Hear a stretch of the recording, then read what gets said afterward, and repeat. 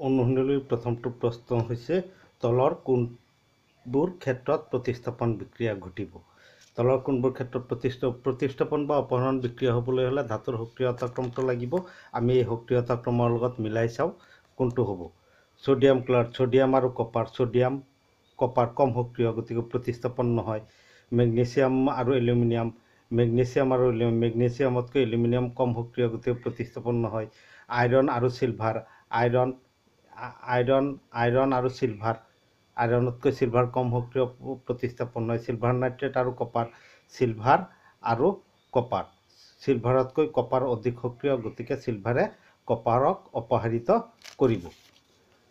2 number প্ৰশ্ন, লোৰ টাৱা এখন মামৰে ধৰাৰ পৰা বচাই ৰাখিবলৈ তলৰ কোনটো পদ্ধতি উপযুক্ত হ'ব? গ্ৰীজ ব্যৱহাৰ কৰি, ৰং ব্যৱহাৰ কৰি, জিংকৰ প্ৰলেপ দি, ওপৰৰ সকলো। ইয়াত আমি এই তিনিওটা পদ্ধতিৰে ইয়াক কি কৰিব পাৰোঁ?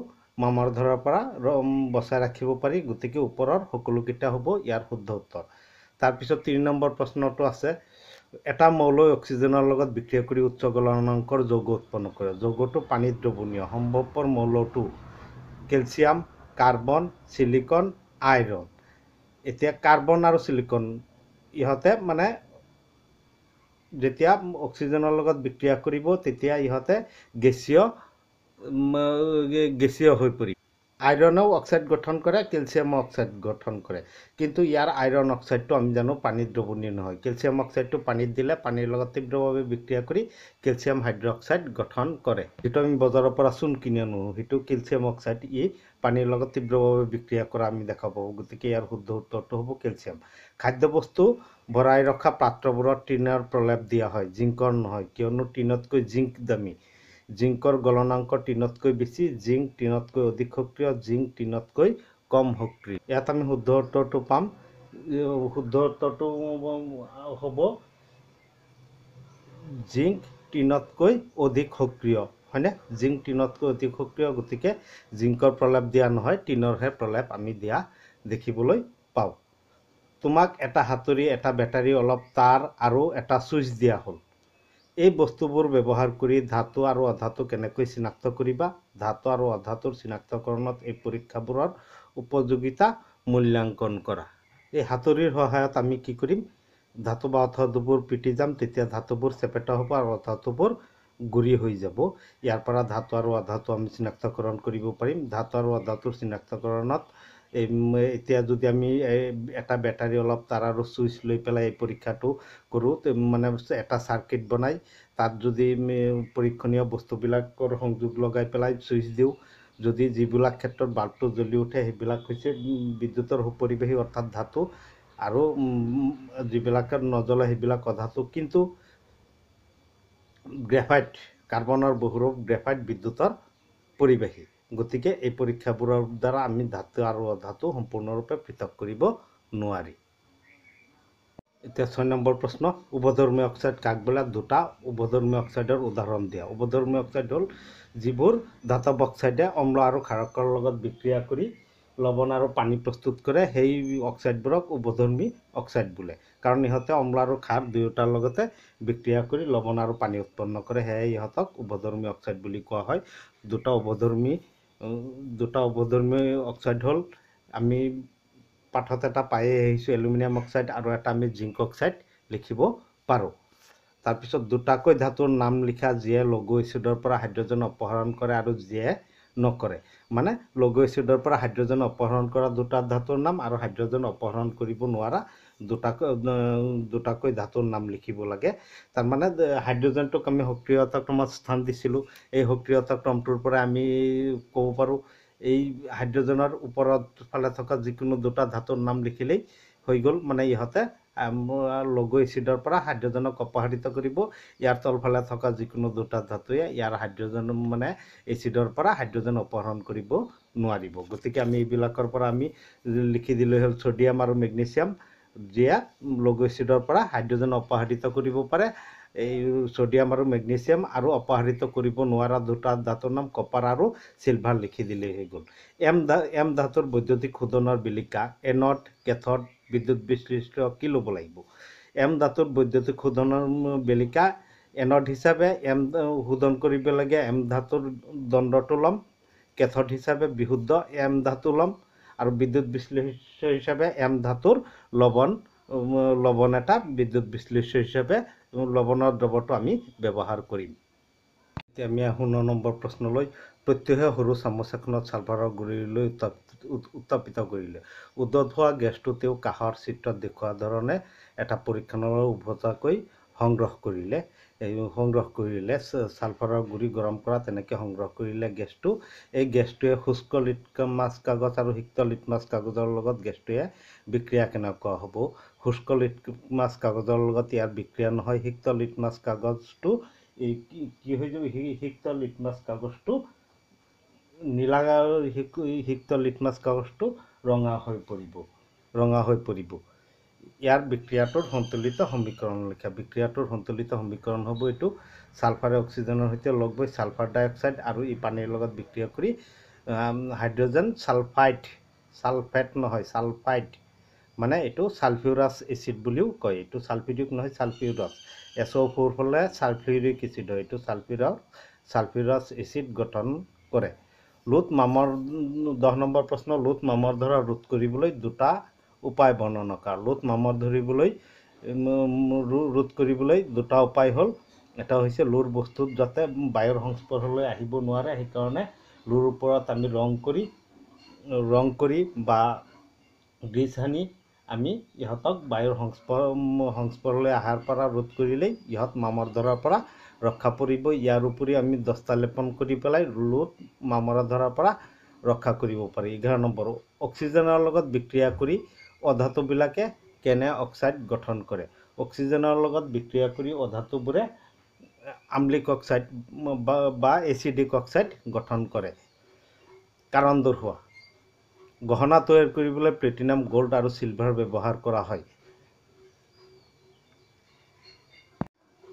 ধাতুৰ সক্ৰিয়তা ক্ৰমৰ পৰা আমি পাওঁ যে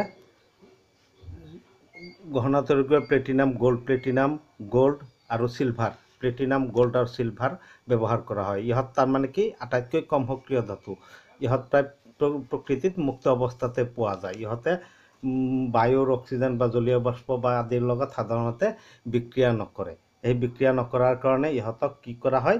ইহঁতৰ উজ্জ্বলতাটো ঠিকে থাকে, উজ্জ্বলতাটো ৰৈ যায়, আৰু সেয়ে ইহঁতক গহনা তৈয়াৰ কৰিবলৈ ব্যৱহাৰ কৰা হয়। ইয়াৰ উপৰি ইহঁতক আমি দীঘল তাৰত পৰিণত কৰিব পাৰি বা অতি চেপেটা কৰিব পাৰোঁ। এইবিলাক কাৰণতে ইহঁতক গহনা তৈয়াৰ কৰিবলৈ ব্যৱহাৰ কৰা হয়। ছ'ডিয়াম, পটাছিয়াম আৰু লিথিয়াম ধাতু তেলত ডুবাই ৰখা হয়। ছ'ডিয়াম, পটাছিয়াম আৰু লিথিয়াম অতি সক্ৰিয় ধাতু। ইহঁতে বায়ুৰ অক্সিজেনৰ লগত বা জলীয় বাষ্পৰ লগত বা পানীৰ লগত বিক্ৰিয়া কৰি তীব্ৰভাৱে বিক্ৰিয়া কৰি ধাতুটো জ্বলি উঠে। সেয়ে যাতে ইহঁতে বায়ু বা জলীয় বাষ্প বা পানীৰ সংস্পৰ্শলৈ আহিব নোৱাৰে, সেয়ে ইহঁতক তেলত ডুবাই ৰখা হয়। এলুমিনিয়াম যথেষ্ট সক্ৰিয় ধাতু, তথাপি ইয়াক ৰন্ধনত ব্যৱহাৰ কৰা বৰ্তন তৈয়াৰ কৰিবলৈ ব্যৱহাৰ কৰা হয়। আমি জানো এলুমিনিয়াম অতি সক্ৰিয় ধাতু। ই বায়ুৰ অক্সিজেনৰ লগত বিক্ৰিয়া কৰি এলুমিনিয়াম অক্সাইডৰ এটা আৱৰণ সৃষ্টি কৰে, যাৰ বাবে ধাতুটো আৰু অধিক ক্ষয় যোৱাৰ পৰা ৰক্ষা পৰে। ইয়াৰ উপৰি এলুমিনিয়াম এটা তাপৰ অতি সুপৰিবাহী পদাৰ্থ। ধাতু নিষ্কাশনৰ সময়ত কাৰ্বনেট আৰু ছালফাইড আকৰ অক্সাইডলৈ ৰূপান্তৰ কৰা হয়। ধাতু নিষ্কাশনৰ সময়ত কাৰ্বনেট আৰু ছালফাইড আকৰক অক্সাইডলৈ ৰূপান্তৰ কৰা হয়, কাৰণ ছালফাইড আৰু অক্সাইডৰ পৰা ধাতুটো আহৰণ কৰাটো অতি জটিল আৰু খৰচী প্ৰক্ৰিয়া হয়।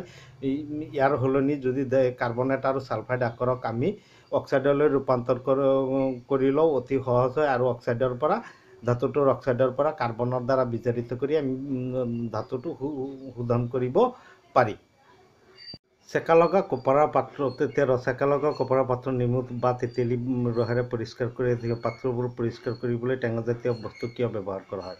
চেকা লগা কপাৰৰ পাত্ৰটো চেকা হ'ল কি? কপাৰ কাৰ্বনেটৰ আৱৰণ। এই কপাৰ কাৰ্বনেট এচিডত দ্ৰৱণীয়। আমি জানো নেমু বা তেঁতেলীত এচিড থাকে, আৰু সেইকাৰণে এইবিলাকেৰে ইয়াক পৰিষ্কাৰ কৰা হয় যাতে এই চেকাটো এচিডত দ্ৰৱণীয় হয়। ৰাসায়নিক ধৰ্মৰ ভিত্তিত ধাতু আৰু অধাতুৰ পাৰ্থক্য লিখা। আমি ইতিমধ্যে প্ৰথম ভিডিঅ'তে আমি আলোচনা কৰি আহিছোঁ যে ধাতু আৰু অধাতুৰ ৰাসায়নিক ধৰ্মৰ পাৰ্থক্যৰ বিষয়ে আলোচনা কৰি আহিছোঁ। এতিয়া ইয়াত প্ৰশ্নটো কৰিছে, আমি সেইখিনি পাৰ্থক্য দেখুৱাই দিলেই হ'ল। ধাতুৱে ইলেক্ট্ৰন এৰি দি কেটায়ন গঠন কৰে ই বিদ্যুৎ ধনাত্মক মৌল অধাতুৱে ইলেক্ট্ৰন গ্ৰহণ কৰি আনায়ন গঠন কৰে ই বিদ্যুৎ ঋণাত্মক মৌল ধাতুৱে ক্ষাৰকীয় অক্সাইড গঠন কৰে আৰু অধাতুৱে আম্লিক অক্সাইড গঠন কৰে ধাতুৱে প্ৰতিস্থাপন বিক্ৰিয়া দেখুৱায় অধাতুৱে নেদেখুৱায় ধাতুৱে পানীৰ লগত বিক্ৰিয়া কৰে অধাতুৱে পানীৰ লগত বিক্ৰিয়া নকৰে ধাতুৱে অধাতুৰ লগত বিক্ৰিয়া কৰি যৌগ গঠন কৰে ধাতুৱে ধাতুৰ লগত যৌগ গঠন নকৰে অধাতুৱে ধাতু আৰু অধাতু দুয়োৰে লগত যৌগ গঠন কৰে দুয়োৰে লগত কি কৰে যৌগ গঠন কৰিব পাৰে এজন ভণ্ড 15 নম্বৰ প্ৰশ্ন এজন ভণ্ড মানুহ স্বৰ্ণকাৰৰ বাহুদৰি ঘৰে ঘৰে ঘূৰি ফুৰিছিল তেওঁ ম্লান পৰি যোৱা অলংকাৰৰ চিকমিকনি পুনৰ ঘূৰাই অনাৰ প্ৰতিশ্ৰুতি দি ফুৰিছিল এগৰাকী মহিলাই কোনো সন্দেহ নকৰি হাতৰ খাৰুযোৰ খুলি তেওঁক দিছিল মানুহজনে খাৰুযোৰ এটা বৃহৎ দ্ৰাৱকত ডুবাই ধৰিছিল খাৰুযোৰ নতুনৰ লেখীয়াকৈ উজ্জ্বল হৈ পৰিছিল পিছে খাৰুযোৰৰ ওজন বহুখিনি কমি গৈছিল মহিলাগৰাকী অপ্ৰস্তুত পৰিছিল আৰু অনৰ্থক বাক বিতণ্ডাৰ মূৰকত মানুহজন সেই ঠাইৰ পৰা পলাইছিল মানুহজনে ব্যৱহাৰ কৰা দ্ৰাৱকটো কি আছিল অনুমান কৰিব পাৰিবানে আমি জানো সোণ সাধাৰণতে যিকোনো দ্ৰাৱকতে দ্ৰৱীভূত নহয় সোণ দ্ৰৱীভূত একুয়া ৰেজিয়াই সোণক দ্ৰৱীভূত কৰিব পাৰে একুয়া ৰেজিয়া হ'ল গাঢ় হাইড্ৰক্লৰিক এচিড আৰু গাঢ় নাইট্ৰিক এচিডত 3:1 অনুপাতত মিহলাই পোৱা মিশ্ৰণ যিয়ে সোণক দ্ৰৱীভূত কৰিব পাৰে এই বণ্ড মানুহজনে ব্যৱহাৰ কৰা দ্ৰৱটোৰ নাম হ'ল একুয়া ৰেজিয়া গৰম পানীৰ জলাধাৰ তৈয়াৰ কৰিবলৈ কপাৰ ব্যৱহাৰ কৰা হয় কিন্তু আইৰণৰ সংকৰ ধাতু ষ্টীল ব্যৱহাৰ কৰা নহয় কিয় আমি জানো ষ্টীল হৈছে আইৰণৰ সংকৰ ধাতু ইয়াৰ আইৰণ থাকে আইৰণে গৰম পানীৰ লগত বা জলীয় বাষ্পৰ লগত বিক্ৰিয়া কৰে আইৰণে গৰম পানীৰ লগত বিক্ৰিয়া কৰি